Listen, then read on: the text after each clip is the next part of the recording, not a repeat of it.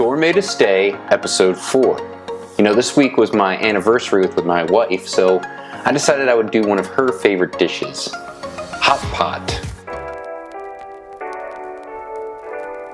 Yeah. Ow. You got a shiny hiney and a handle I can't handle. You're so seductive and conductive, girl. Not that kind of hot pot. This is a Szechuan style, spicy hot pot. It's a really good meal to have with your friends, family. It's just a fun experience. But we can't just do a regular hot pot because that wouldn't be in line with our channel. So we're doing a hot pot fondue. Yeah, we're going a little bit food mad scientist here, but anyway, let's get cooking. Well, hot pot's easy enough. You just start off with one of the many store-bought, pre-made. Oh, come on. You know I'm not going to be that easy on myself. We're going to start with a homemade vegetable stock, make that into hot pot soup, and make that into a fondue. We got a lot of work on our hands. Now, many good soup bases are started with this exact trio. It's called mirepoix. Onions, celery, carrots. It just sets up for a really good vegetable stock. But from there, you can put in whatever vegetables you like. I chose some portobello mushrooms. And I also went with a head of fennel, but I actually forgot to film myself cutting it. Now over some medium heat, we're going to start with our mirepoix. Just break it up a little bit and let it cook. I threw some oil in over top just to help with the browning. Then you're going to want to break a garlic clove in half. No, I cut it, but you can throw it in skin and all. It'll all be filtered out the end.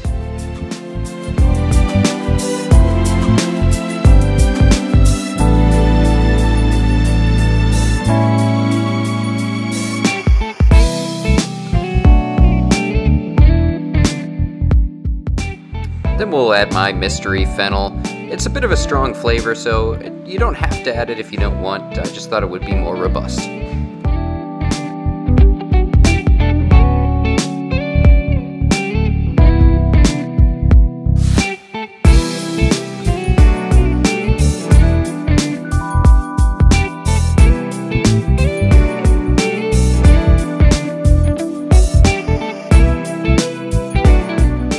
Once it comes to a boil, we're going to put the lid on, turn down the heat, and let it simmer for about 45 minutes. While we wait for the stock, let's soak our peppers. These are Thai chilies. I filtered out our finished stock into a white bowl just so you could see that color. Very nice rich brown color. And now we'll turn that vegetable stock into hot pot soup using some garlic, ginger, spices, and of course those peppers that we soaked.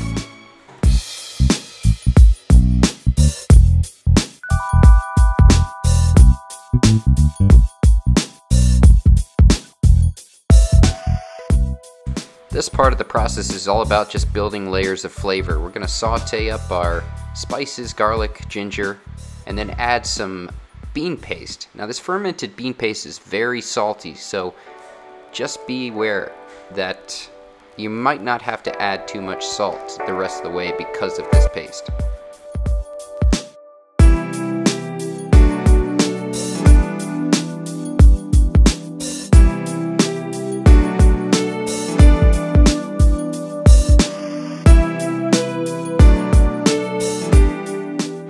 When you're about to finish the process, you can add some more peppers to make it spicier. I like a nice red spicy soup. Usually a hot pot dish like this would have two kinds of soup, but we're going to use one side for the fondue. This is what we'll be cooking in that soup, but before we do, let's make some dipping sauce for it.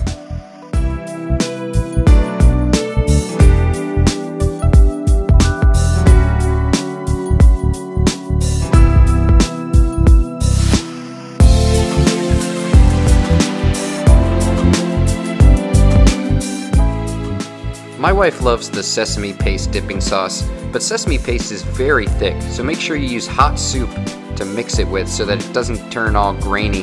This will help keep a very nice consistency.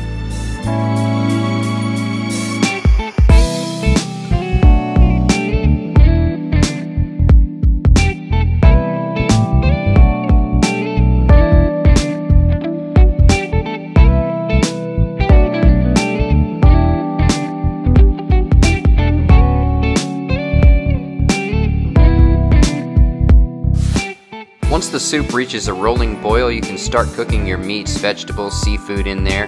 For the meats, it'll only take a few seconds before they're ready. Something thicker like a potato might take a few minutes.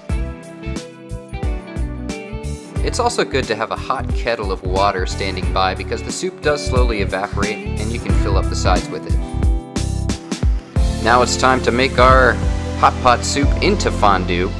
We're using cheddar and Gruyere cheese.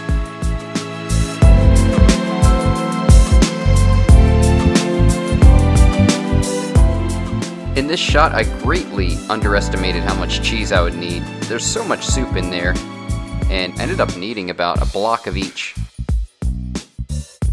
We're going to start this process by straining out everything from that soup. We're using the side that was unused because you really don't want to eat hot pot soup that's been cooked in.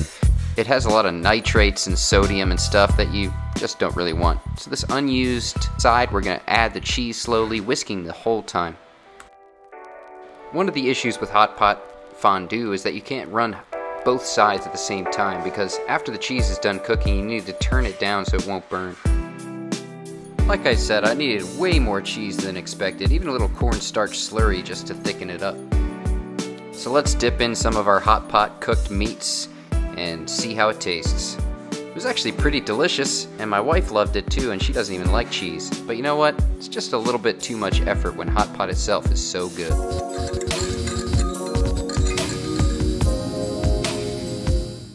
Oh, you got a shiny hiney and a handle I can't handle.